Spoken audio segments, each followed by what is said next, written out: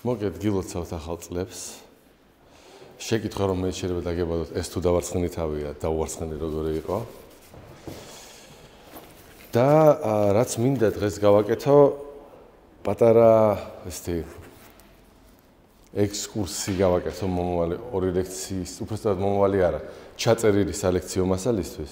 იმისთვის არ გამოვიდეს რაღაც ერთი და იგივეს გამეორება. ბირთვულ ფიზიკაზე იმიტომ გავჩერდი ესე დაწვრილებით, რომ მართლა გაუგებრად მიაჩნია ხალხს და იმედია, ეხლა უფრო გასაგები გახდა, თუნდაც იგივე რეზერფორდის და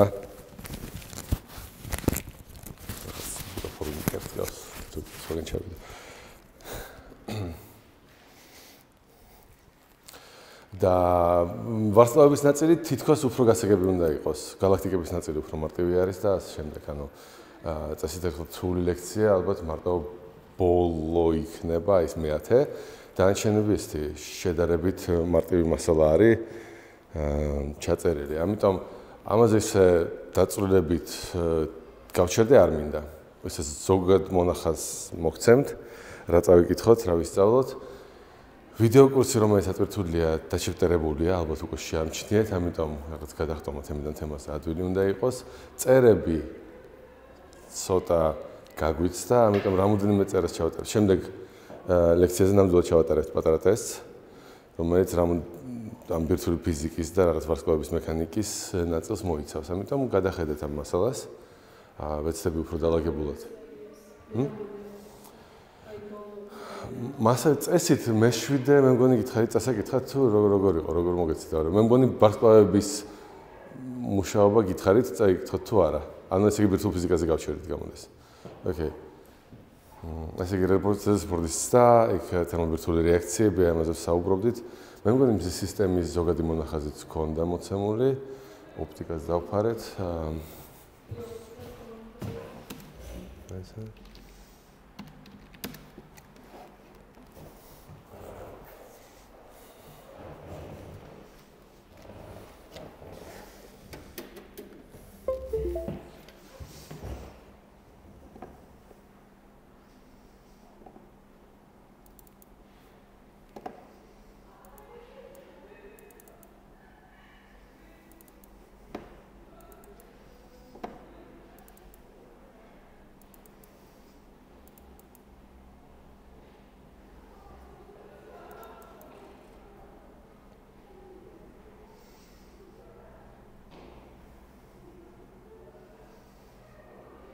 ანუ ამაზე არ გავსულვართ და ამაზე არ გავსულვართ. მოგეთ აი მერვე მეცხრე ლექციას გულისხმობ ახლა რომ დავფარავთ აი დღეს.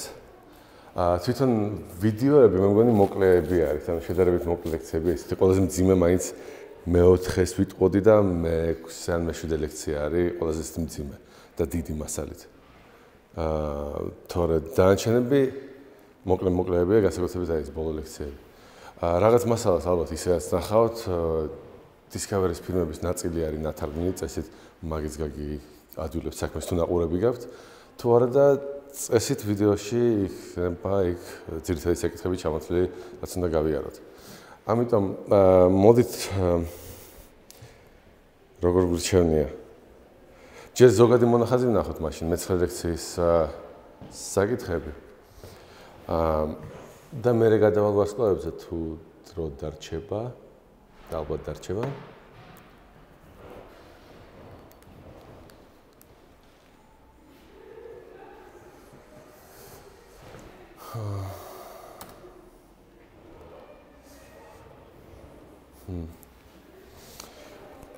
აქამდე რასაც გავდიოდით, პრინციპში შევამზადეთ თავი იმისთვის, რომ ჯერ გაგვეგო მზის სისტემა წესიერად, როგორ მოძრაობენ პლანეტები მზის გარშემო, რატომ არის, თქვათ, ასტეროიდები რა არის, რა ტიპის ობიექტები გვაქვს უშუალო სიახლოვეში, მაგრამ მინდა ცოტა გადავამოწმო ეს რამდენად დავიმახსოვრეთ. შეგიძლიათ მოკლედ მითხრათ, რატომ არ არის დედამიწა ბრტყელი. ან თუ არის, რატომ არის ბრტყელი. დედამიწა რო ბრტყელია, ვიცით ხო? თუ ტოროიდული. აბა? როგორი ფორმისაა? ხო გახსოვს როგორი ფორმისაა? ოვალური, კი ბატონო, და რა საიდან ვიცით?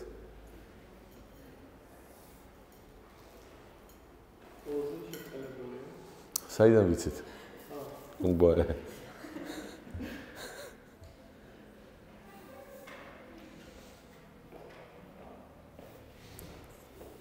რა ვიცით, დედამიწა მგვალია.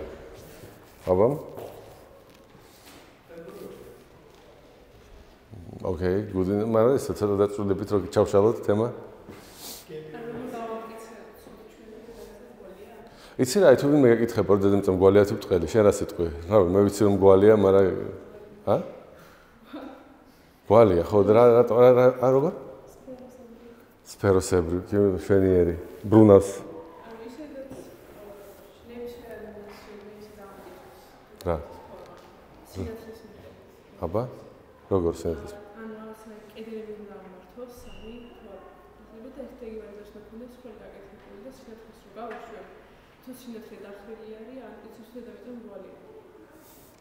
ეგეთი რაღაცა გინდა. ერთ-ერთი მაგაზე ყოველთვის გეტყვიან რომ ის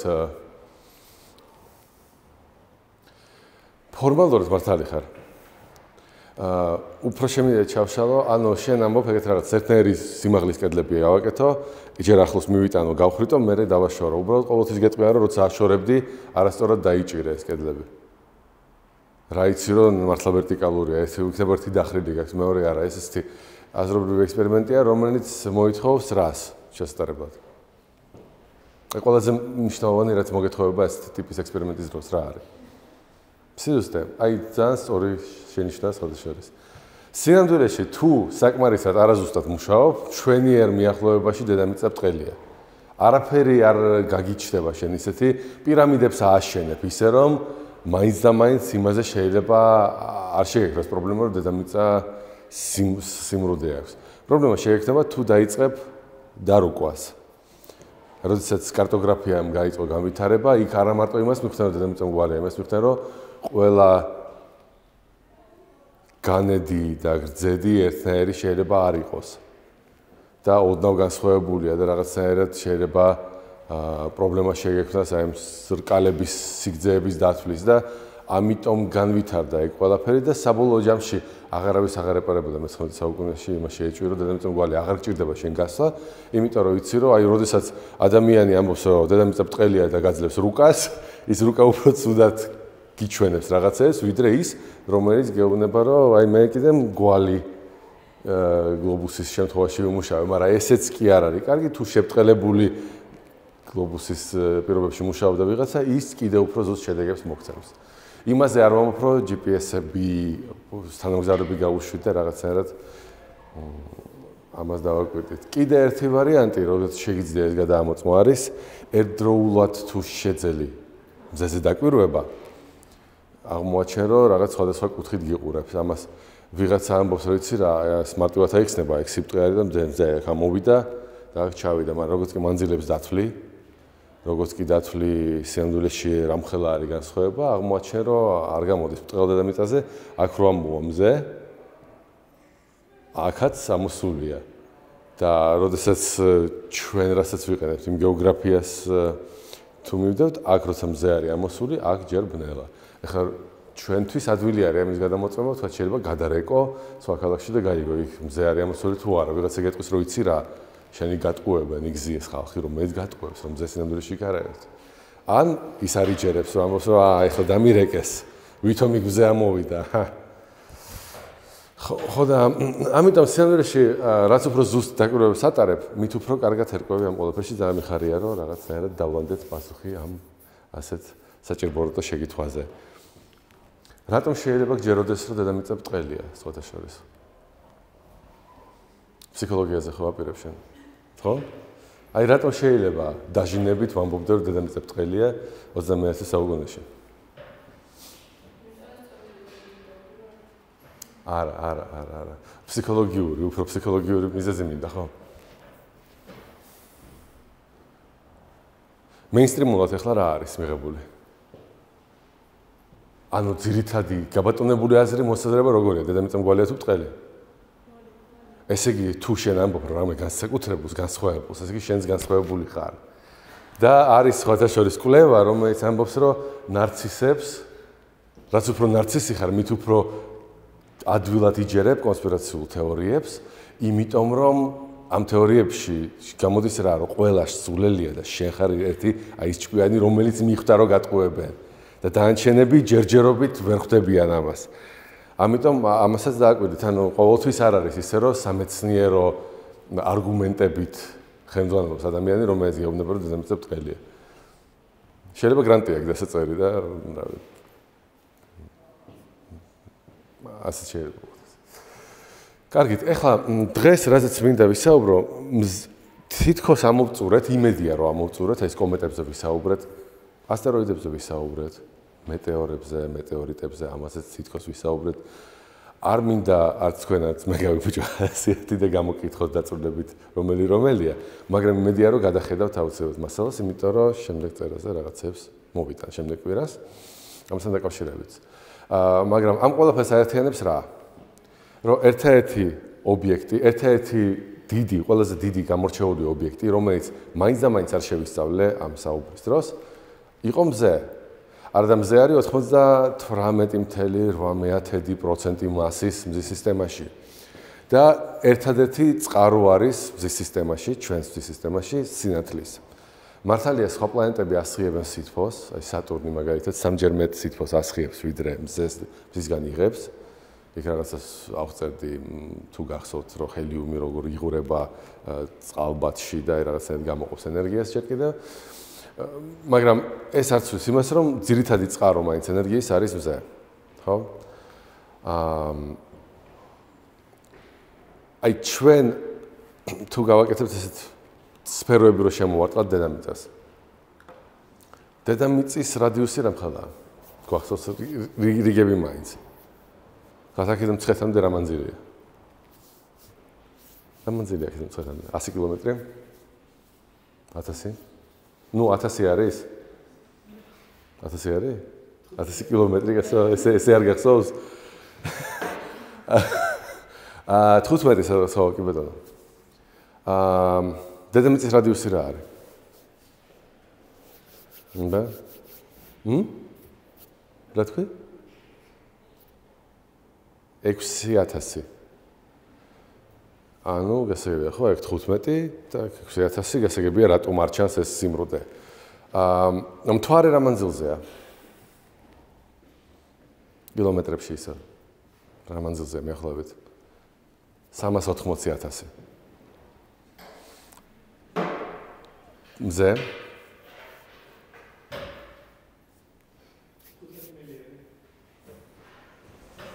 150 მილიონი.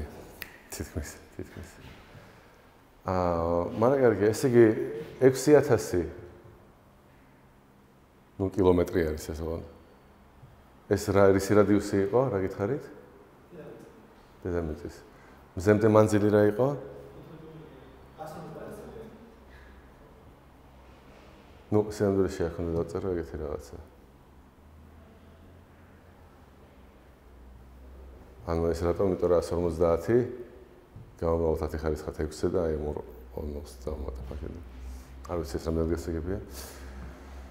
ხო. ეხლა იმისთვის რომ გადავიდეთ მანძილებზე, რომელზეც მინდა დღეს ვისაუბრო, აი ეს კილომეტრები მოგეთ არანაირად არ მაწყობს, იმიტომ რომ ძალიან დიდი რიცხვები უნდა ვათრიო. როგორ შეიძლება გავამარტივოთ?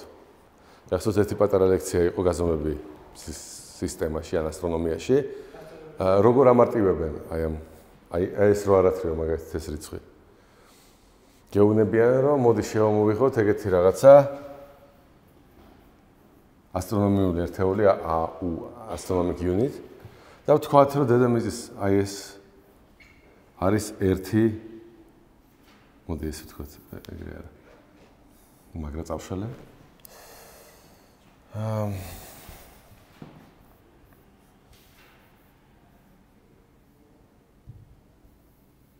ერთი ასტრონომიული ერთეული იყოს მანძილი დედამიწამდე.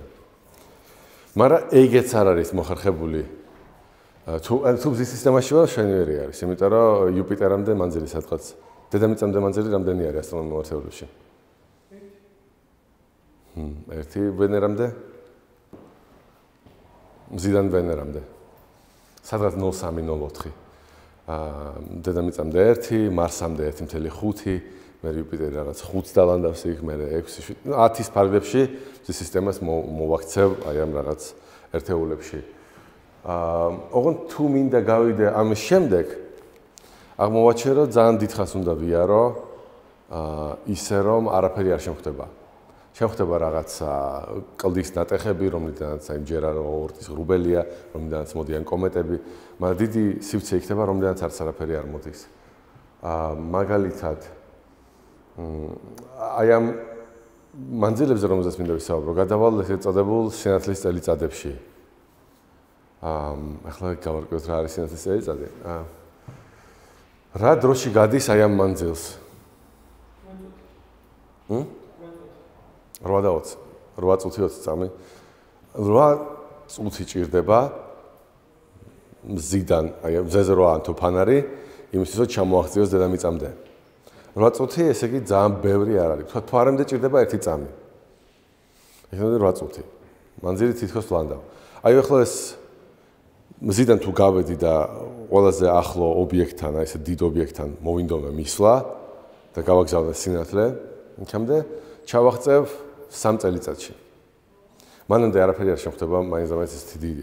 შემხდება პატარა რაღაც პლანეტოიდებივით, აი რაღაც პლუტონის ორბიტაზე და ცოტა მიღმა არის რაღაც პატარა ობიექტები, რომლებიც წესით შეიძლება ბევრიც კი იყოს. იმიტომ რომ 2 შემთხვევით აღმოვაჩინეთ. კიდე ჩაუქროლებთ აი ამ ორტის ღრუბელს.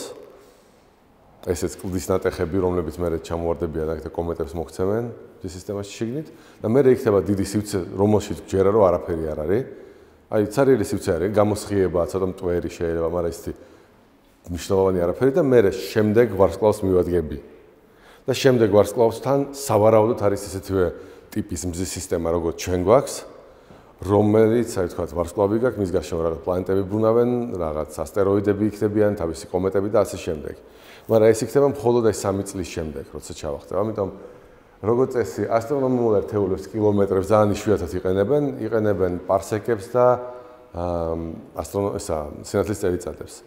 სინათლის წელიწადი უკვე ვთქვი, ესე იგი 8 წუთში მივდივარ მზემდე და 3 წელიწადში მივდივარ უახლოეს ვარსკვლავამდე. იმისთვის რომ დავინახო საერთოდ რა ხდება ამის მიღმა, უნდა დავიწყო დაკვირვება ცაზე. და ის ყველა წერტილი, რომელსაც ხედავ, როგორც ჯორდანო ბრუნო ვარაუდობდა, მაგრამ ვერ ამტკიცებდა, ეს არის შორეული მზეები, უმრავლესობა, ზოგი არა, ზოგი სხვა ობიექტებსაც ხედავთ, მაგრამ აი ეს წერტილები უშუალოდ, რომლებიც არის, უმრავლეს შემთხვევაში არის მზეები, ზოგჯერ უფრო დიდებიც კი, ვიდრე ჩვენი მზე არის. ფერებითაც განსხვავდება ერთმანეთისგან და მაგან არ დაგვაკვირდეს. თვალით ეს არ ჩანს, მაგრამ ფოტოებზე თუ დაიწყებთ გადაღებას, თუ გატაცება ეგეთი გაგიჩნდებათ, რომ აი ასტრონომიული ლამაზი ფოტოები მინდა გადავიღო, ერთი სურათით ვერა, მაგრამ ესე ჯდება ხალხი, მთელი ღამე იღებს ფოტოებს ამ ცის, მერე კომპიუტერზე აერთებს და იღებს აი ესეთ უცნაურ სურათებს. სადაც აი წერტილები თითქოს რაღაც ერთიანა ესეთ ბადეში გაერთიან და ახლა მაღალმთიან სოფელში თუ ახვალთ და ჩააქრობთ ჩუქებს თქვენს გარშემო, დაიჩვიოთ ცოტა ცას თვალი, აღმოაჩენთ, რომ აი ამ წერტილებს შორის ლანდავ ძალიან ბევრ პატარა წერტილს და ეს ვარსკვლავები რო ერთიანდებიან რაღაც სტრუქტურებში, რომ თითქოს რომელსაც უფრო აკვირდები, იმაში კიდე უფრო მეტ ვარსკვლავს ლანდავ და რაღაც ძალიან დიდ აღწევს რიცხვი თვითონ ვარსკვლავების ჩამონათვლების, ხო? რამდენ ვარსკვლავს ხედავს ადამიანის თვალი? შევერაღებელი თვალი ითვლება, რომ ხედავს 6000 ვარსკვლავს ჯამში, მაგრამ აი ნახევარსფეროს თუ აკვირდები და იქეთ მხარეს ვერ ხედავ 3000 სადღაც. 3000 ვარსკვლავი საკმაოდ ბევრია, თუ ადიხართ მაღალმთაში, უფრო კარგად ხედავთ ამას. ოკეანიდან ზედაპირიდან თუ აკვირდებით, იქაც ლამაზი ცა შეიძლება დაინახოთ, უბრალოდ დაბიძურება როგორც წესი მეტია, ნისლი მეტია. ამიტომ თქვენ ხლანდავთ რაღაც აი ესეთ ლაქებს სავით, რომელსაც ქვია ქართულად ირმის ნახტომი, ინგლისურად კიდე ქვია. ხმენიათ, ინგლისურად რა ქვია ამას? Milky Way, ხო, სწორია. ეხლა გჯერა, რომ ეს არის სადღაც 100-დან 300 მილიარდამდე ვარსკვლავი, რომელსაც ვხედავ. აქედან ვხედავ ნაწილს, ანუ აი ცენტრალური უბანი თითქოს ჩაბნელებულია. იმიტომ კი არა რომ აქ ვარსკვლავები არ არის, იმიტომ რომ იქ მეტი მტვერია. რაღაცაერთ ისე ვუყურებ, რომ ჩვენ ვართ სადღაც ну, ეს კიდე იგივე სურათები. ეს ეგრეთ წოდებული პანორამა გადაღებული, ეს რო გავასუფთავებ გამოსახულება როგორ დავინახავ. და რომ მოვინდომო დალანდვა ახლა სად ვარ? ხო ეს პანორამები? კაი, ეს რა არის, შეგიძლიათ მითხრათ? ეს არის იგივე გალაქტიკა, იგივე ჩვენი ეს ირმის ნახტომი, აი ეს სურათები რომლებიც დავდა, ყველა სხვადასხვანაირად არის, ხო, ეს სტილიზებული. აქ ახლა უბრალოდ სურათი არის გადაღებული. აქ ეცადა ადამიანმა შეკრას ეს პანორამული წრეწირი, ეს წესით უნდა გაშალო ესეთ ჭერზეც რო დააპროექტირო, მაშინ კარგი ილუზია შეგიგვთვის, რომ შენ ცას უყურებ. ეს არის უბრალოდ წრეწირში გაერთიანებული ეს ყველაფერი თვითონ გასუფთავებული გამოსახულება, მაგრამ აი ეს რა არის? აი ეგ რაღაც წარწერები არის, ნახეთ, რადიო, წყალბადი, ინფრაწითელი, ოპტიკური, ეს რა არის? სხვადასხვა სპექტრში დაკვირვებული, ხო, სპექტრის სხვადასხვა დიაპაზონში. აი ეს არის ის, რასაც ვხედავთ წესით, მაგრამ აი მაგალითად ნახეთ, აი აქ არის ბნელი უბანი. და აი აქ თუ დავაკვირდები ამას ინფრაწითელში, ანუ სითბურ გამოსხივებაში, ვხედავ, რომ ეს ბნელი უბანი სინამდვილეში ძალიან განათებულია. და მე შემიძლია ავიდე და ვნახო წყალბადი როგორ არის განაწილებული, ან ვნახო რადიო გამოსხივება როგორ მოდის, ან პირიქით მომინდა და ვთქვათ რენტგენს ვუყურებ, რენტგენი სად არის და ვხედავ, რომ აი ოპტიკურში არ ჩანს, მაგრამ აი აქ რაღაცა ხდება. ეს ყველაფერი მადლობთ საშუალებას ვივარაუდო, რომ ხილულად ვხედავ მარტო ვარსკვლავებს, მტვერი სადაც არის, იქ ვერაფერს ვერ ვხედავ, მაგრამ იქედან ვხედავ ეგეთ რაღაცას, მტვერი სადაც არის, იქ სავარაუდოდ ვარსკვლავებია, რომლებიც არ ჩანს, ისინი ათბობენ მტვერს და ამიტომ ვხედავ აი ესეთ სურათს. ესე იგი ცენტრში რაღაცა ხდება. სინამდვილეში რო წარმოვიდგინო ახლა ეს სამგანზომელებაში რო ავიდე, რაღაცაერთ რო დავლანდო, რომ აი ეს როგორ უნდა გამოიყურებოდეს სივრცეში. ну აი თქვათ გადავზომე რაღაც მანძილები, რომელიღაც ვარსკვლავებამდე და ვცდილობ აღვადგინო სურათი. დავლამდა რაღაცა აი ეგეც, რომ აი ესე გამოიყურება გალაქტიკა, ანუ ის ირმის ნახტომი და სადღაც აი აქედან ვუყურებ მე მას. ნაწილი ჩანს აი ეს არის და რაღაც კიდეც ჩანს, აქეთ სადღაც 2/3-ზე ვარ წაწეულები ცენტრიდან. ხო, და აი აქ მოცემული არის მანძილები ეს ასტრონომიულ ერთეულებში, მაგრამ ისე რომ გადათვალოთ, სადღაც სინათლე რო გაუშვა, აი აქ თქვი რომ 3 წელიწადი გჭირდებათ მისვლაზე, ხო? აი ამ კიდიდან ამ კიდემდე რო გადახვიდეთ, სადღაც 100,000 წელიწადი გჭირდება სინათლეს. ну ისეთი პირველი რასაც ამბობენ ხოლმე, ესე იგი გამოდის რომ აი აქ ვარსკვლავი რო აფეთქდეს, აი აქ როდის გავიგებ? პასუხი არის სადღაც, ну 70,000 წელიწადში გაიგებ. მაგრამ სავარაუდოდ ახლა ეგეთი რაღაცა თუ ხდება, რომ აქ ვარსკვლავი ფეთქდება ისე რომ რაღაცა. ნაბი. ეს უფრო ლამაზი სურათი, ეს სქემატური იყო, ეს უფრო ფოტოს რო დავამსგავსოთ, როგორ უნდა გამოიყურებოდეს. და ის სადღაც აი აქ, აი ისეთ უბანში, რომელშიც თითქოს არაფერი საინტერესო მაინც არ ხდება, ვართ ჩვენ. კარგი ეს ყველაფერი ერთი და იგივე. ხო, აი choose the curse ვიღაცა ვერ წერს, არ ვიტყვი ვინ. კარგით, ეხლა ეს ობიექტი არ გვეცოდინებოდა, ეხლა ძალიან რთული არის, აი როგორ აღვადგინე ეს, ხო? ანუ ძალიან რთული სტრუქტურა არის, ისეთია რომელსაც არ ველი და აღმოჩნდა, როდესაც ცას აკვირდები, ვარსკვლავების გარდა ეგეთი ტიპის ობიექტებს ხედავ, ამიტომ ესეთი ობიექტები ცალკე კლასად გამოყვეს და დაარქვეს გალაქტიკები. აი ხაბლი რასაც სწავლობდა საბოლოო ჯამში მერე. თავისი კატალოგიც აქვს, აი ეს ზემოთ აი NGS რო აწერია, ნახეთ NGC. NGC 4414 ეს ნიშნავს, რომ მინიმუმ ამდენი ობიექტი გაქვს კლასიფიცირებული, კატალოგიზირებული და ყველას მიანიჭე თავისი ნომერი, რომ სახელი არ მიანიჭო. და ხედავთ, რომ აი ესეთ შორეულ ობიექტებს აკვირდები. ეხლა რასაც ვარაუდობთ, რომ აი ესე ჩანს ვარსკვლავები ახლომდებარე, ესე ჩანს შორს მდებარე ვარსკვლავები და ესე ჩანს აი ის გუნდა ვარსკვლავების, რომელიც ერთად არის შეკრული და ეგ ნათებას იწვევს არა ის, რომ რაღაც გაზი ანათებს. იწვევს ის, რომ ბევრი ვარსკვლავი არის ერთად ჩალაგებული და შენთვის როგორც ერთიანი ნათება აღიქმება. ბნელი უბნები რა არის კიდევ ერთხელ?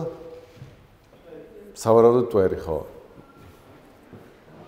ნუ ესეც რაღაც იმას ლანდავთ სხვათა შორის კანონზომიერებებს. აი რომ დახედოთ, ან ნახეთ, ან ესეთი რაღაც ჩახფოული ტიპის სპირალური, ხო? ან აი ესეთი რაღაცნაირი შებრტყელებული, თითქოს სპირალური, მაგრამ არა ბოლომდე. აი ეს გავს სპირალურს, მაგრამ რაღაც უცნაური არის და საბოლოო ჯამში, ხო, აი ეს მინდა რომ სიტყვა დაიმახსოვროთ. სექსტეტი. რას ნიშნავს სექსტეტი? რას ნიშნავს სექსტა? ექვსეული. აი ეს საერთის ექვსეული, იმიტომ რომ ექვსი გალაქტიკა რაღაცნაირად ერთად ჩანს ერთ სურათში ლამაზად, თითქოს ისინი კიდე ორბიტაზე დადიან ერთმანეთის გარშემო. აი ესეთ ტიპიური სურათები, რომელსაც შეიძლება დააკვირდე, აიღებ ცის უბანს, გონია რომ იქ იქნება ერთი ვარსკვლავი და სიამდვილეში იქ ხედავ ბევრ გალაქტიკას, რომელზეც იცი რომ სავარაუდოდ იქ არის ბევრი ვარსკვლავი. სავარაუდოდ რატომ? იმიტომ რომ ისინი შორს არიან და მაინც ამ ხელაზე ჩანან. მე ანალიზებ სპექტრს, მე უყურებ რისგან შედგებიან და აი ბევრი ანალიზის შედეგად ადგენ რომ ალბათ თითოეულ აი ამ გალაქტიკაში, რომელსაც ხედავთ აი ამ პატარა წერტილში, არის სადღაც 100-დან 300 მილიარდამდე. ნუ 100-დან 500 მილიარდამდე მაინც, ხო, ძალიან პატარაში შეიძლება 50 მილიარდი ვარსკვლავი. მაინც დიდი რიცხვია, ხო, რაღაცნაირად ისე კი ვიძახი ამ სიტყვებს, მაგრამ 500 კი არა, 500-დან 300 მილიარდი. ხო, არის ეგეთი გალაქტიკებიც, რაღაც უცნაური. გულის ფორმის. ესეც ნახეთ. აი ეგეთი ტიპის სურათები როგორ უნდა წავიკითხოთ ხოლმე. აი ეგ ხედავთ, პატარა მწვანე ოთხკუთხედია. აი ეს შავ-თეთრად არის გადაღებული, მერე აი ეს ოთხკუთხედი დამუშავებული არის და რაღაცნაირად ფერებში გადაყვანილი. მაგაზე ყვებოდით ცალკე ლექციაში, რომ როგორც წესი, ლურჯში, წითელ სპექტრში, ცოტა სხვადასხვა სპექტრში იღებს სურათებს, მერე აერთებ და მერე რაღაცნაირად ისე შეაზავებ ერთმანეთში, რომ ლამაზი ვიზუალურად მისაღების სურათი მიიღო, მაგრამ უბრალოდ მოტანილი სურათი არ არის, მაინც დამუშავების შედეგად არის მიღებული. ეს ყველაზე ახლოს მდებარე გალაქტიკა როგორ გამოიყურება, ისეთი უბრალოდ ვიზუალურად რო გავიგოთ რა, გამოვიყვეთ. ეხლა კლასიფიკაცია ამის მიხედვით, ხო? აი ესეთი ტიპის არის, რომ გამოყო ყველაფერი ჯამში, რომ გააერთიანო ყველაფერი რაც გაჩვენეთ. არის ესე იგი არაწესიერი ფორმის. უბრალოდ აი ესენი, რომელსაც ქვია ეკლიპტიკური, ან ელიფსური გალაქტიკები. არსებობს სპირალური და არის აი ეს გადაბმიანი სპირალური. აი თითქოს აი გადაბმულია, თითქოს სპირალურიც არის, მაგრამ აი აქ რაღაცა შვაში აქვს ესეთი ხაზივით.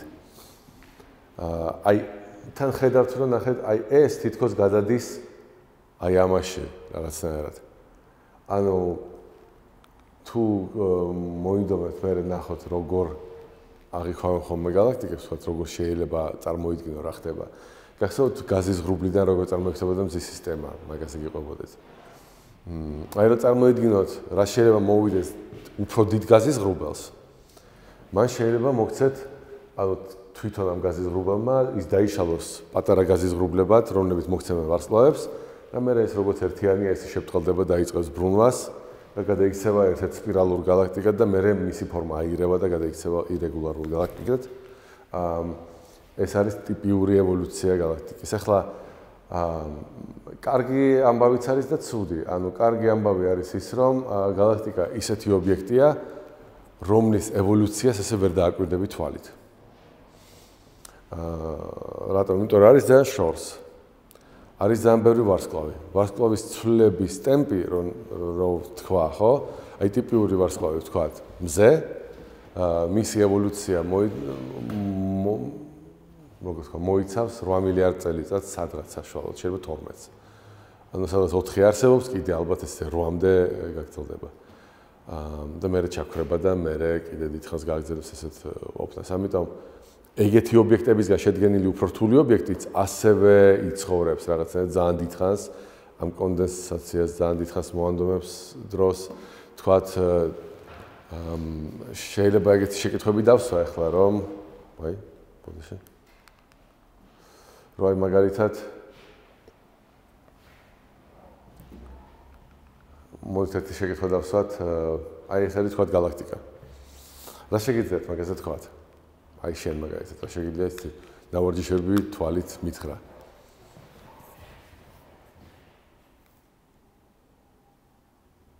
რა აქვს ამ გალაქტიკას? სპირალურია, რა აქვს გამოყოფილი? რამე აქვს? ცენტრი აქვს გამოყოფილი. ამიტომ რა შეიძლება ივარაუდო? რა? რა? საქმეც მაგაშია, რომ მზე არ არის ცენტრში. ანუ ყველაფერი ეს მზეებია. მაგრამ ცენტრში შეიძლება იყოს რაღაცა მძიმე, რაც იზიდავს. და ის რომ რაღაცა იზიდავს, გამოიწვევს იმას, რომ დანარჩენი რაღაცები ბრუნავენ მაგის გარშემო. პირველი ვარაუდები ეგეთი იყო. ეხლა ვიცით, რომ აი მაგალითად ეგეთი ტიპის გალაქტიკებში და ჩვენი ტიპის გალაქტიკებში ცენტრში არ არის მზე, ცენტრში არის მასიური შავი ხვრელი, რომელიც მიიღება იმით, რომ ბევრი ვარსკვლავი ერთმანეთს ეჯახება, იზრდება, იბერება ეს სისტემა, მე რაღაცნაირად იკუმშება, ცენტრში გაქვს ეს ბირთვი, რომელზეც სხვა ვარსკვლავები კიდევ ვარდებიან და გარშემო ბრუნავენ დანარჩენი ვარსკვლავები. აი ამ ბრუნვას რა დრო ჭირდება? კაი შეკითხვა იქნებოდა, ხო? სადღაც 27 მილიონი წელი ჭირდება ამ ერთ ბრუნს, ამის გარშემო. ამიტომ გასაგებია, რომ აი მზეს როცა პლანეტებს როცა აკვირდები, 1 წელიწადი უნდა უცადო, სანამ დედამიწა შემოარტყოს, ხო? თქვათ, წრეს. და იუპიტერს უფრო დიდხანს უნდა უცადო. და ამას უნდა უცადო 30 მილიონი წელი. ახლა 30 მილიონი წელი გასაგებია, რომ ჩვენ არ ვატარებთ დაკვირვებებს, მაქსიმუმ საუკუნეა ისიც რა ტექნიკა ქონდა საუკუნის დასაწყისში, მე 20 საუკუნის დასაწყისში გულისხმობ, რომ აი ეს კარგი დაკვირვებები გეწარმოებინა, ხო? ამიტომ ჩვენ რაც ნახეთ, აი ეს ერთი still image გვაქვს. ოღონდ არის კარგი ამბავი არის ის, რომ გახსოვთ გეუბნებოდით რა დრო ჭირდება აქედან აქამდე მისვლა სინათლეს. რა დრო ჭირდება? გახსოვთ? აბა რაღაცა სიტყვები ვთქვი. შენ ხომ არ გახსოვს? მაგრამ ეს უახლოეს ვარსკვლავამდე მისვლად და გალაქტიკის ერთი ბოლო და მეორეში თითქმის 100,000. მაგრამ ამის შემდეგ შეგიძლია თქვა, რომ ოკეი, ეს თუ 3,000-ია, მაშინ აქედან აქამდე რამდენი დაჭირდება? სადღაც მაგდენივე, ხო, ალბათ. და უფრო შორს თუ არიან გალაქტიკები, მაშინ რამდენი. და გამოდის, რომ არსებობს გალაქტიკები, რომლებიდანაც სინათლე მოდის მილიონი წელიწადი, ზოგიდან მოდის მილიარდი წელიწადიც კი. და გამოდის, რომ თითქოს არ შეგიძლია დააკვირდე ერთდრო ანუ ევოლუციაში ამ ყველაფერს. მაგრამ სამაგიეროდ რა შეგიძლია დააკვირდე, რომ აი ესეთ შრეებად გაყო შენი სამყარო. უახლოეს შრეებში აი შენ ხელა ხალხი ცხოვრობს. უფრო შორეულ შრეში ცხოვრობს ცოტა უფრო ადრეული ასაკის ხალხი, იმიტომ რომ იქ ისინი უბრალოდ როგორ თქვა, იცი? წარმოვიდგინეთ მე და თქვენ ერთი ასაკის რო ვიყოთ, ვთქვი, ვირტუალური, ან არ გვინდა. აი თქვენ მიახლოებით ერთი ასაკის ხართ, ხო, ყველანი? წარმოვიდგინეთ ახლოს ვინც ციხა, თქვა, შენ თუ გაუგზავნე ამას წერილს, მოგივა, თქვა, დღესვე. და აი იმ მერხთან ვინცის, ხო? წერილს თუ გამოგიგზავნის, ეს წერილი მოვა შენთან, თქვა 30 წელიწადში. ანუ 30 წელიწადში ეს ნიშნავს იმას, რომ სავარაუდოდ აქ შენ აღარ ზიხარ, ზის შენი შვილი, რომელიც მიიღებს იმის წერილს, რომელშიც თქვა, ის მიხვდება, თურმე აი ჩემი დედაჩემის თაობა რაზე საუბრობდა, იტყვი, ხო? მიახლოებით იგივე ხდება ვარსკვლავებზე და გალაქტიკებზე. უბრალოდ ვარსკვლავებზე ისე არა, როგორც გალაქტიკებზე, იმიტომ რომ რაც უფრო შორს გავდივარ, მით უფრო ადრეული სინათლე მომდის, ვარაუდობ, რომ ერთი ასაკის ვარ მე და ის ობიექტი, ოღონდ მე ახლა რაც ვიცი იმ შორეულ ობიექტზე, ვიცი როგორი იყო ის წარსულში, ასე ვთქვათ. ამიტომ რაც უფრო გადავალ შორს, უფრო უნდა ვივარაუდო, რომ ახლოს ერთი ტიპის რაღაცებს თუ ვხედავ და შორს თუ ჭარბობს ელიფსური გალაქტიკები, მაშინ ვივარაუდებ ძალიან თამამად, რომ ახლოსდება ესე იგი რაღაცნაირად აი სპირალური გალაქტიკები, ეს არის თანამედროვე სახე როგორიც გალაქტიკებს და ადრე როგორები იყო, სავარაუდოდ ელიფსურები იყო და მე შემიძლია დავთვალო, გადავამოწმო, მოდელები შევქმნა და მართლაც მიახლოებით ეგრე არის, რომ გაქვს ეგეთი გუნდა, ის მერე ბრტყელდება, მერე იწყებს ბრუნვას ნელ-ნელა და სავარაუდოდ აი ეს გალაქტიკები, ეგეთი ტიპის ყველაზე ასაკოვანი გალაქტიკებია. მერე აი ეგეთ რაღაც შუალედურ მდგომარეობას იკავებენ და მერე იშლებიან რომელიღაცა ტიპის სპირალურში გადადიან. ეხლა შეიძლება ვიღაცა მიცის, ალბათ სპეციალისტებმა იციან, რატომ მე კარგად არ ვიცი, რატომ სეპარირდება თქვათ აი ეს გადაბმიანი და არაგადაბმიანი სპირალური გალაქტიკები ერთმანეთისგან, ხო?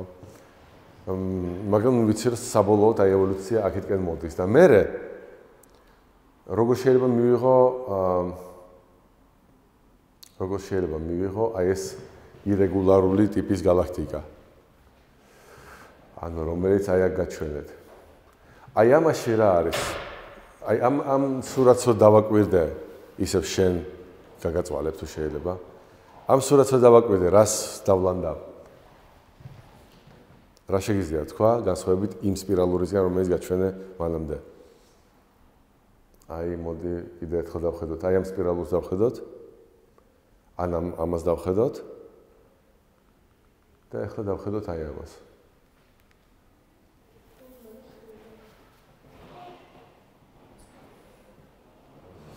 იმ სპირალურზე პირველად რა ვთქვით, რაღაცა ვთქვით ცენტრი მე მგონი, ხო? ამაზე რა შეგიძლია თქვა? არ აქვს ცენტრი? თუ ორი ცენტრი აქვს. უფრო ვიტყოდი ორი ცენტრი აქვს. ესე იგი შემიძლია ვივარაუდო, ეს არის ორი გალაქტიკის შეჯახება. ამიტომ ეს გული ესე იგი ამართლებს თავს, ორი გალაქტიკა ერთმანეთს შეეჯახება და ისინი რაღაც ერთად იქნებიან ნაწი. ხო, აი ეგეთი. ხო, მაგრამ ესეც საინტერესოა თავის მხრივ. ახლა პრობლემა რაც გვაქვს გალაქტიკებზე არის შემდეგი, რომ მზის სისტემას რო სწავლობდით, რითი დავიწყეთ შესწავლა, შეგიძლიათ გამახსენოთ? მზის სისტემა რო ვისწავლეთ, აი სულ პირველი ლექციები რას მივუძღვენით? გეოცენტრული, ჰელიოცენტრული გახსოვთ? ეხლა აქ უკვე იმედია ვიცით, რომ ჩვენ გალაქტიკის ცენტრში არა ვართ, გვერდიდან ვუყურებთ, რაღაცა დავლანდეთ, მაგრამ მე რა იყო? მე იყო ძალიან ვრცელი ლექცია იმაზე, რას ვსწავლობდით, შეგიძლიათ? ესე გავიხსენოთ, აბა რას? პლანეტების მოძრაობას რო ეხება ესეთი. და რას? ციური მექანიკა, ხო? და რას ვსწავლობდით განსაკუთრებით ინტენსიურად? ვიღაცის კანონებიო. რას სწავლობდა კეპლერის კანონები?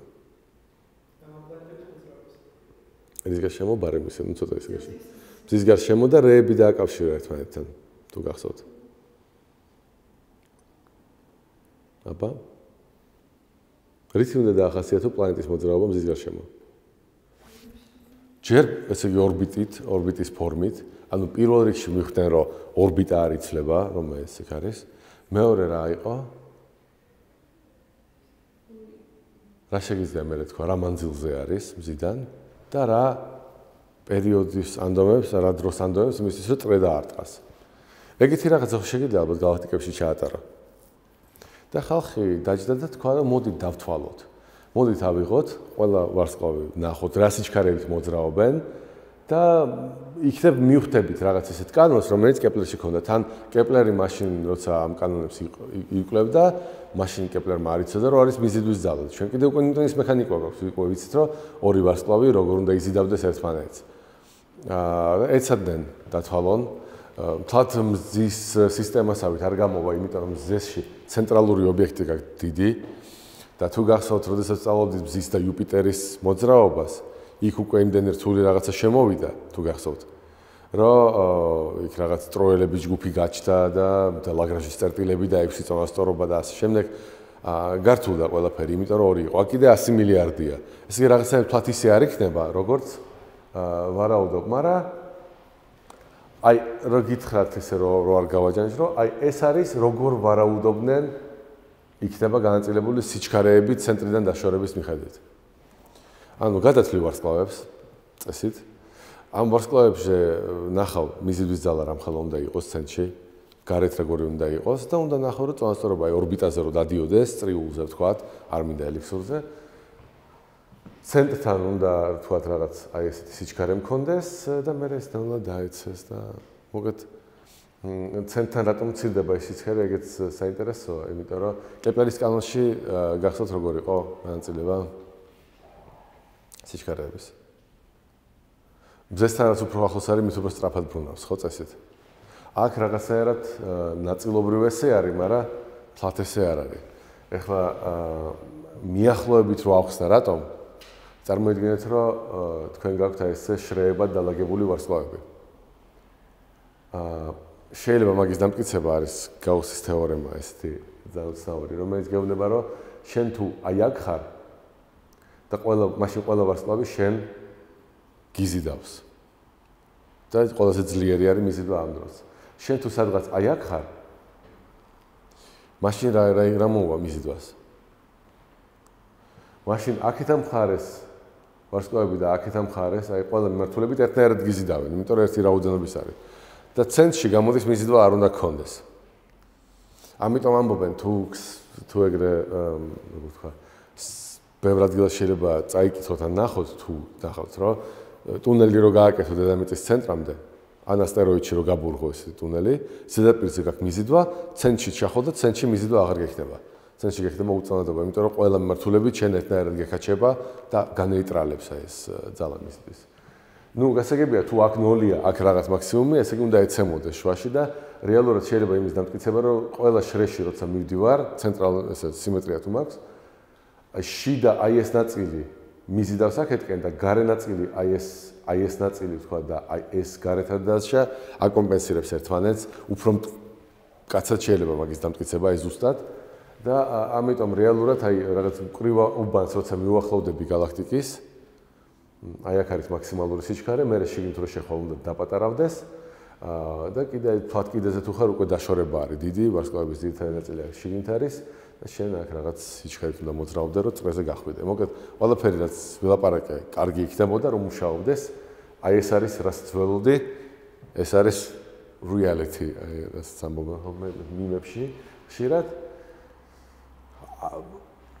ის კი არა რომ ცუდად ემთხვევა, საერთოდ არ ემთხვევა, იმასაც ვაკვირდები. პირველ რიგში არ ემთხვევა ის, რომ სიჩქარე მაგ გაცილებით უფრო მეტი. ანუ ეს არის მანძილი გადაზომილი, ეს არის სიჩქარე, რომელთაც ვარსკვლავი ბრუნავს გალაქტიკის ცენტრის გარშემო. სიჩქარე თუ უფრო დიდი მაქვს, ვიდრე და დავთვალე თეორიული მიზიდვით გამოწვეული, ეს რას ნიშნავს? რაღაც შეკითხვებს ხოვდილიდან არა უცნაურს. არა. პირველ რიგში მე თუ ვიტყვი ეგეთ რაღაცას, რომ მოდი ეგრე ვთქვათ. თქვა დავთვალე დედამიწა რა ძალით იზიდავს თქვათ მზეს, ან რა პირიქით, მზე რა ძალით იზიდავს დედამიწას. დავთვალე რა სიჩქარე მჭირდება და მაგით გავუშვი. სავარაუდოდ იმოძრავებს აი წრიულ ორბიტაზე, ან ელიფსურ ორბიტაზე, ხო? ეხლა უფრო დიდი სიჩქარით თუ გავუშვი. დავთვალე ეს ყველაფერი, მაგრამ მაინც აი ჯიუტად უფრო დიდი სიჩქარით გავუშვი, რა მოხდება?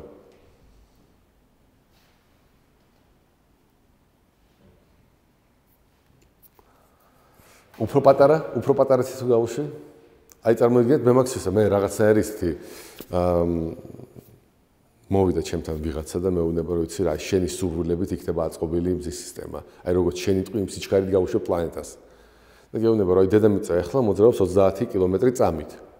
შენ რო გავუშვა 10 კილომეტრი წამით, რო თქვა რომ არ მინდა 30 მებევრება, მინდა რომ 10-ით ბრუნავდეს.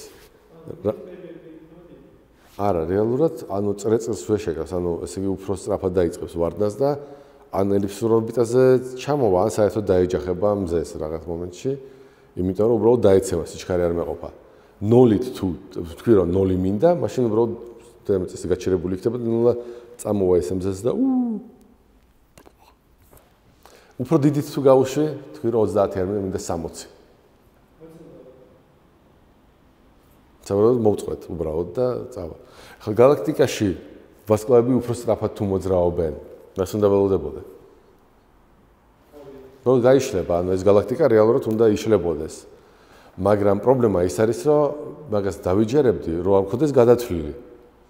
ამ სიჩქარეებით, რაცაც ესენი უნდა შორდებოდნენ, უკვე დიდი ხანია გალაქტიკა უნდა დაშლილი იყოს, შორეული გალაქტიკები ნამდვილად დაშლილები უნდა იყოს, იმიტომ რომ სინათლე უბრალოდ ნელა აღწევს, ხო, ესე იგი თუ ვიცი რომ მილიარდი წელი არსებობს ის გალაქტიკა რაღაცნაირად, ალბათ ხო, ჩემნაირი იყო და იქაც არსებობდა, ეხლაც არსებობს, რაღაცნაირად უნდა ახსნა და ახსნა მოიფიქრეს ესეთი, როგორ უნდა ახსნა.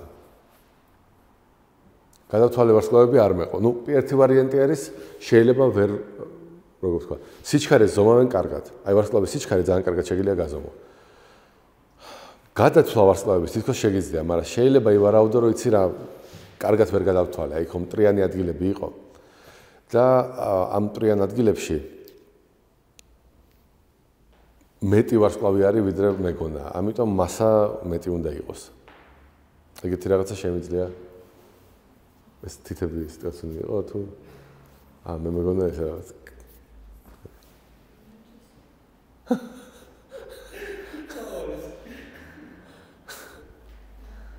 შამბეჭარე მე ხო კონცერტზე ვიყავი გიტარისტები რო გამოდიან ხოლმე ნუ სამუსიკო სკოლის კონცერტი იყო და გამოვიდა ერთი ბიჭი სხვათათმანები მოიხსნა მე ესე გადაატკაცუნა მე რა გადმოატკაცუნა და მე კარგად დაუკრა, მაგრამ ეს გადკაცუნების მომენტი ძალიან შთამბეჭდავად. ძალიან კარგად დავამასუდა. და ესე ძალიან ესე, როგორც თქვენ, დერსკად გამოვიდა რა სცენაზე, რომ აი შენს გამოცდის წინ რაღაც ესე მე მზად ვარ. კარგით, ხო, რაღაც სტოპი.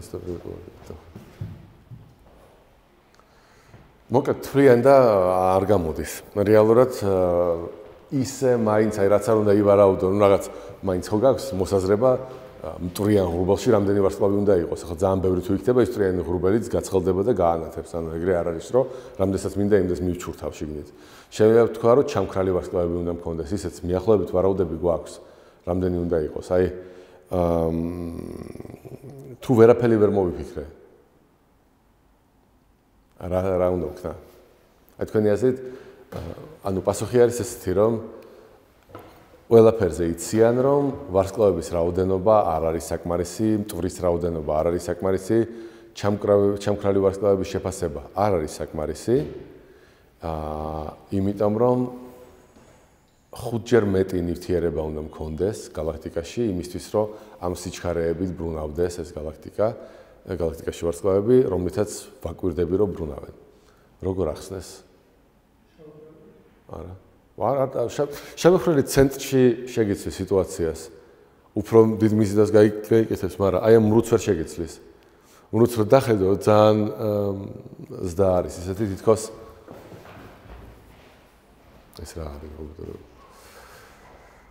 აი ეს მრუდი ნიშნავს იმას, რომ აი აქ რას ნიშნავს, რომ შენ ზღვარს მიაღწია კიდეს და მე კონცენტრაცია ეცემა და ნელ-ნელა სიჩქარე კლებულობს.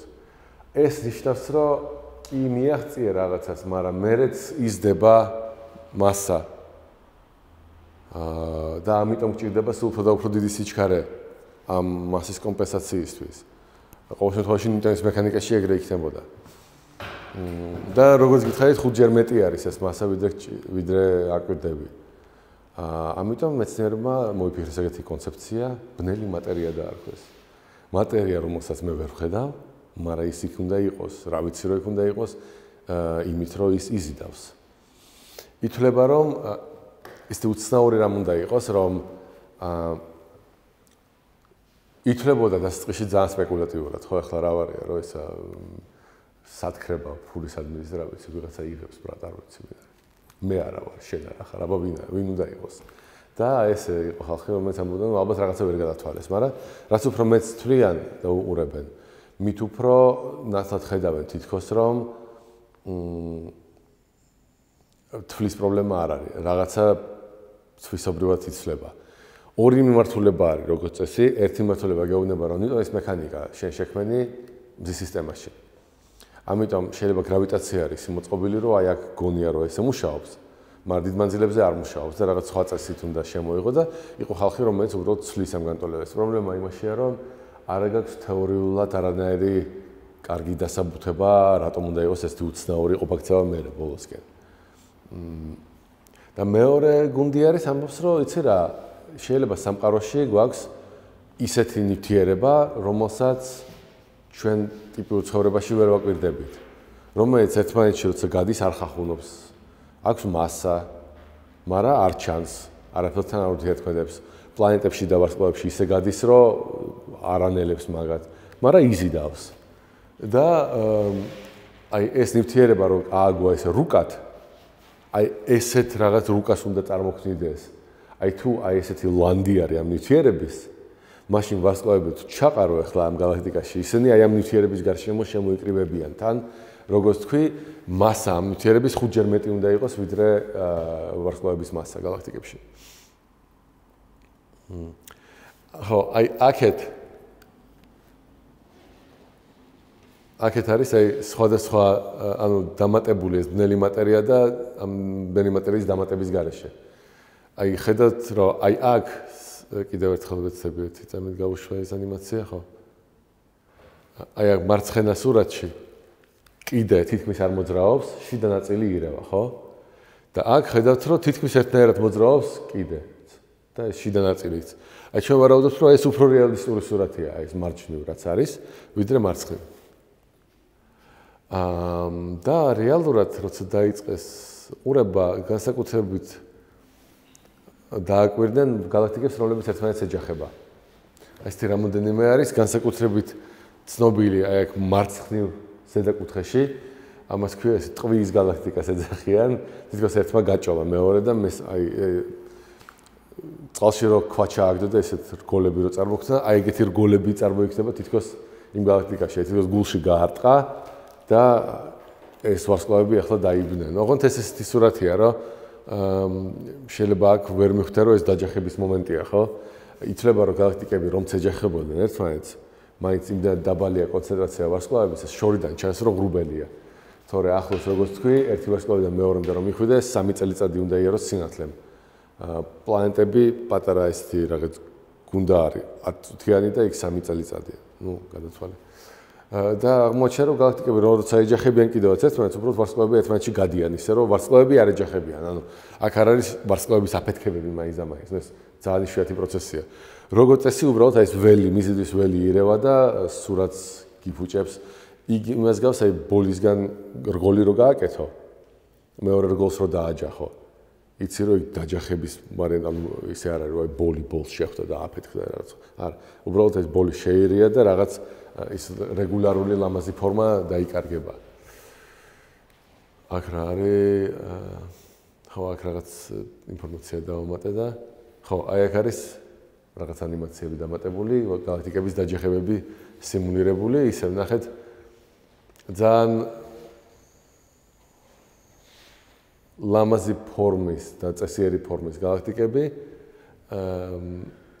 საბოლოო ჯამში ეს კუდები, ეს არის ვარსკვლავები, რომლებიც ინერციით აი ესე გამოყვა მიზიდვაში ჩაიხვია გალაქტიკამ და მერე თითქოს აი საბოლოოდ დაწნარდა და ისევ რაღაც ფორმა მიიღო.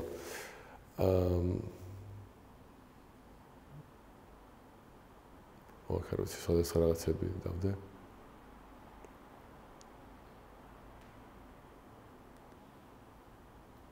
ხო, ეს რატომ გავაკეთე, გეტყვით. აქეთ არის ჩვეულებრივი ევოლუციამ დაჯახების, მარცხნივ არის რევერსი რო ჩავთო.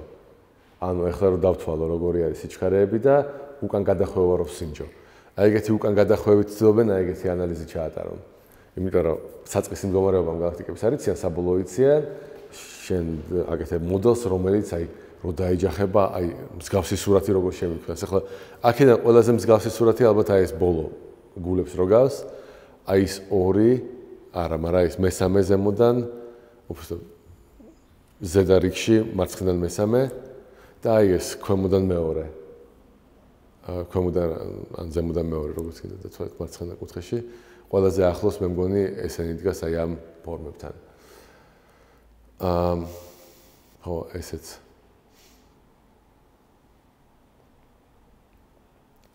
მოკლედ ყველაფერი იქნებოდა ესეთი ძალიან სევდიანი ამ ბნელ მატერიასთან, რომ არა კიდე ერთი ეფექტი, რომელსაც დააკვირდნენ, ამას ქვია გრავიტაციული ლინზირება. როდესაც შეხედავ, თითქოს ეგეთი რაღაც ბუშტი არის კოსმოსში. ანუ გარშემო არიან ვარსკვლავები და აი ცენტრში ეს ვარსკვლავი მაგალითად აი ეს რაღაც ობიექტი და ეს ობიექტი ძალიან გავს ერთმანეთს. და დიდი ვარაუდით ერთი და იგივეა სინამდვილეში. აი აქეთ და აქეთ რაღაცნაირად თითქოს ერთნაირია ობიექტი და თითქოს რაღაცის ბუშტი არის, და ესეთი წყალში რო დადო ჰაერის ბუშტი. და შიგნით რო უყურო სხივები რას მოიქცევიან და იმ რაღაც ბლიკებივით რო წარმოიქმნება აი ამ ბუშტზე, თვალის ზედაპირზე შეიძლება დალანდოს ანიმეს, როცა ხატავს ხალხი, თვალს განსაკუთრებით ყურადღებას აქცევს, იმიტომ რომ ეს რაღაც შეგრძნებას გაძლევს, რომ გამჭვირვალე ზედაპირია. და ხალხმა ვარაუდი დაიწყო რატომ, რითი და აი ფარდობითობის თეორია რო შეიქმნა, აღმოჩნდა რომ სინათლის სხივი გრავიტაციაში გამრუდდება. და მაშინ შეგიძლია თქვა რომ იქნებ აი აქ შუაში არის რაღაცა, რამაც ეს სხივი, რომელიც აქეთ უნდა წამოსულიყო, მოაბრუნა ჩვენკენ, მე ეს ქვედა სხივით მოაბრუნა ჩვენკენ და რეალურად სურათის მოგება დავინახეთ აი ესეთი. ნახეთ? შუაში აი ამ ობიექტსაც ვხედავ, მაგრამ აი გვერდზე ეს ორად დავინახე აი ეს შორეული გალაქტიკა, რომელსაც წესით არ უნდა ვხედავდე. ეხლა ისევ ეს რო დავინახო შუაში რაღაცა უნდა იყოს ისეთი, რაც ძალიან ძლიერ გრავიტაციულ ველს ქმნის. მაგრამ აი ამ სურათს რო დააკვირდეთ, მაინც და მაინც დიდი რაღაც ობიექტი არ ლანდავს შიგნით. და ამიტომ ვარაუდობენ, რომ ესეც ალბათ არის აი ამ ბნელი მატერიის შედეგი. რომ რაღაცნაირად ამ უბანში ბევრია ეს ბნელი მატერია, რომელიც არ ვიცით, აი dark matter-ს ეძახიან. არ ჩანს, თვალისთვის უხილავია, მაგრამ აშკარად ამრუდებს გრავიტაციულ ველს. ეგეთ რაღაცებსაც აკვირდებიან, აი აქ ხედავთ 4 ობიექტიც კი წარმოქმნა.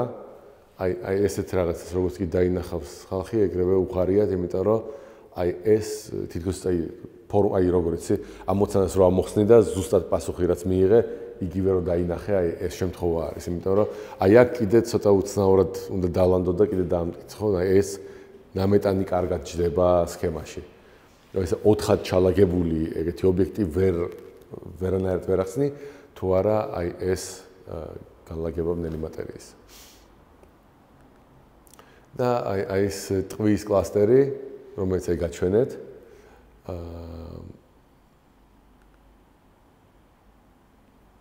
ესეც ნანა როგორ აგროვებს თავის გარშემო გალაქტიკა, ესე იგი ჩვენ რასაც ვხედავთ, ჩვენ ვხედავთ მარტო ვარსკვლავებს, ბნელ მატერიას არ ვხედავთ. სიმულაციაში თუ ჩაწერ მარტო ამ ვარსკვლავებს, უბრალოდ გაიბნევა როგორც თქვი, ყველაფერი და ესეც სურათს ვერ მიიღებ, მაგრამ თუ დაამატებ აი ესეთ რაღაცა ერთნაირად გამფენილ ბნელ მატერიას, უბრალოდ გრავიტაციული პარამეტრით და ვიზუალურად არ უნდა ჩანდეს, მაშინ აღმოაჩენ, რომ ძალიან გავს იმ სურათებს, რომელსაც უყურებ გალაქტიკების შეჯახების დროსაც ციღებ. ნუ ცოტა ის ფანტასტიკური ფილმიდან რაღაც ესა ჰორორ ეპიზოდებს გავს, ხო? რაღაცები რასაც კლაპავს და ხო, ამაზე ალბათ ამ გალაქტიკების ნაწილს მოვჩები.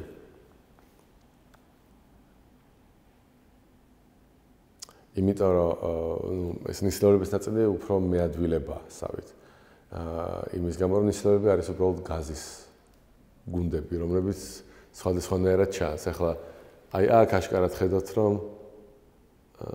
არ არის ცალკეული ვარსკვლავები არ არის, უბრალოდ აი როგორ ვთქვა, მტვერი რუბოს რო დაანათო ფანარი, აი ეს ანათებს. და წესით ვიზუალურად უნდა ანსხვავებდეთ ერთმანეთს აი ესეთ სურათებს იმ გალაქტიკებისგან, რომელიც გაჩნდათ სპირალური და არარეგულარული ფორმის, ხო? აი ეგ შუაში კი არის იქ ვარსკვლავები. მაგრამ ეს ითვლება, რომ ეს არ არის გალაქტიკების მასშტაბის რაღაც მოვლენა, იმიტომ რომ აქ შეიძლება გადათვალო ეს ვარსკვლავები. გალაქტიკაში უნდა იყოს 100 მილიარდი, აქ არის მაქსიმუმ 100-ული შიგნით. უბრალოდ ითვლება, რომ ნისლეულებში აქტიურად წარმოიქმნებიან ვარსკვლავები, იმიტომ რომ ბევრი მტვერია, ეს მტვერი მერე კონდენსირდება, თვითონ ზომები საკმაოდ დიდია ამ ღრუბლების, მაგრამ გალაქტიკის შიგნით არის როგორც წესი ყველა ეს ღრუბელი მოთავსებული. და კიდე დავლანდეთ ეგეთი პლანეტარული ნისლეულები. აქ ხედავთ ეს რგოლები, რეზონანსები, რომლებიდანაც მერე შეიძლება ნელ-ნელა პლანეტები ჩამოყალიბდნენ, ან ეგეთები. ეს ნისლეულია თუ გალაქტიკა? რატომ? მართალი ხარ, მაგრამ ხო, აქ ახლა წერია ზეახალი ვარსკვლავი იმის გამო, რომ აი ამ სურათში ზოგჯერ სხვანაირად არის, ზოგჯერ ზოგი ვარსკვლავი შეიძლება უფრო ახლოს იყოს ვიდრე ეს გალაქტიკა და თქვათ მაშინ გასაგებია, რატომ შეიძლება თქვათ ფანარი რომ მივინაცო თვალში 1 მეტრიდან და შორიდან უყურებდე ქალაქს, რომელი უფრო დამაბრუნებს. კი, ქალაქში შეიძლება მილიონამდე ნათურანტია, მაგრამ ფანარს უშუალოდ თვალში ვინათებ, ამიტომ უფრო კარგად ხედავ, ხო? ასე ვარსკვლავს თუ ვაკვირდები და იმის ფონზე რაღაც გალაქტიკაა, ის გალაქტიკა უფრო მკრთალად შეიძლება მომეჩვენოს. მაგრამ ამ შემთხვევაში ეს ვარსკვლავი და ეს გალაქტიკა მიახლოებით ერთ მანძილზეა. და აი ამას დაარქვეს ეგეთ ტიპის მოვლენებს, დაარქვეს ზეახალი ვარსკვლავის აფეთქება, აკვირდები გალაქტიკას, არაფერი არ ხდება და უცბად რამოდენიმე დღით ან რამოდენიმე კვირით ჩქდება ესეთი ვარსკვლავი გვერდით, რომელიც მერე ჩაქრება. შეიძლება ეს შიგნით აინთოს სადღაც. ზოგჯერ ჩვენ სიახლოვეს ხდება ესე ჩვენ გალაქტიკაში, ზოგჯერ სხვა გალაქტიკაში აკვირდები. მოვლენას ქვია ზეახალი ვარსკვლავის აფეთქება და მერე თუ დააკვირდები რა დარჩა იმ ადგილას იმ ვარსკვლავისგან, შეიძლება დააკვირდე ესეთ ლამაზ ღრუბელს. ახლა ამ შემთხვევაში ჩვენ ძალიან გაგვიმართლა კიბოჩხალას ნისლეული რამოდენიმე საუკუნის წინ აფეთქდა. ოღონდ ირიბად ვიცით. ვიცით რომ ასტრონომები როცა აკვირდებოდნენ ცას მაშინ დაინახეს აფეთქება. ვიღაცებმა ჩაწერეს, ნუ მიახლოებით სად არის. მერე ჩაქრა ის ვარსკვლავი ვეღარ ხედავდნენ და ეხლა თანამედროვე ტელესკოპით როცა დაუმიზნეს იმავე უბანს და დაიწყეს ყურება, აღმოაჩინეს რომ აი მიახლოებით იმავე კოორდინატებში, სადაც აფეთქდა ვარსკვლავი, არის აი ეგეთი რაღაც ნისლეული, რომელშიც გაზი თითქოს გარბის იბერება ნისლეული, რომ დაიწყო გაზომა. და რომ გადაცვლი სად იყო გაზი, თქვათ ერთ წერტილში რა დროს იყო, მიახლოებით დაემთხვევა იმ დროს, როცა აი ეს აფეთქებაზე ჩანაწერი იყო გაკეთებული. და ასეთი აი ისტორიული რაღაც დაკვირვებები არსებობს აი ჩინური კატალოგები, ჩინური ასტროლოგია ითვლებოდა ისეთ ძალიან მნიშვნელოვან დარგად სამეფო კარისთვის, ამიტომ ჩინელებს ძალიან კაი კატალოგი აქვს და ესე ქრონიკა აი ამ ზეახალი ვარსკვლავების აფეთქებების და დაკვირვების საზრ თუ რამე ჩდებოდა, რაღაცა ვარსკვლავებში როდის მოხდა ეს. და ეხლა როცა ვიცით, შეგვიძლია გადავამოწმოთ და ვიპოვოთ და რაღაც დამატებითი ინფორმაცია წამოვიღოთ, იმიტომ რომ ბოლოს და ბოლოს რამოდენიმე საუკუნე არის გასული და რაღაცები კარგად შეიძლება გადავამოწმო ახლა. ხო, ნუ ამ ნისლეულებში სხვადასხვა ასპექტში შეიძლება გადავიღო და აქაც არ დავიწყებ ბევრ რაღაც.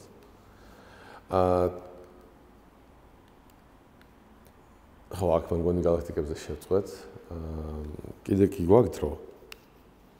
მაგრამ 2 წუთი ჩავისუნთქავ და ვარსკვლავებს მეცნები გადავფარო ესე სწრაფი ნაბიჯებით.